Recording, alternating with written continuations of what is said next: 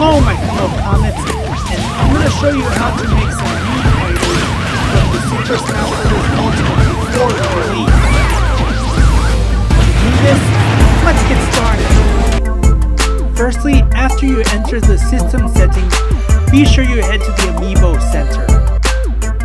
Just be sure you tap the Amiibo onto the NFC reader. And to make sure you have the Mii Fighters in the Amiibo.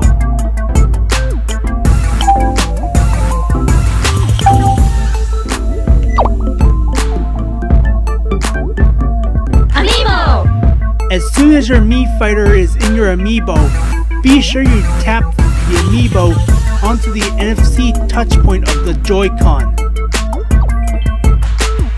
Then your Mii Fighter will be placed in the Mii Characters section.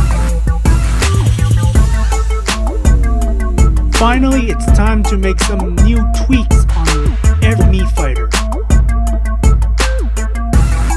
So firstly, we're going to start with the gunner. Firstly, we'll start off with different hairstyle, and then give it a different color. Next, give her some different eyebrows. And a different color too.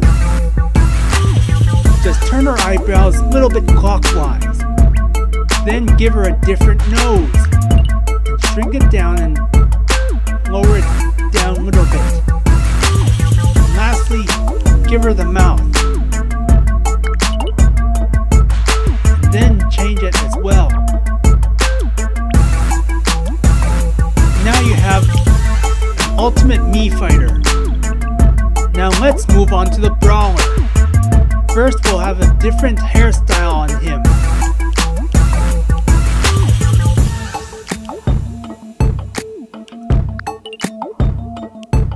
Which is flipped onto the right. Then give him different eyebrows just like the guest Mii.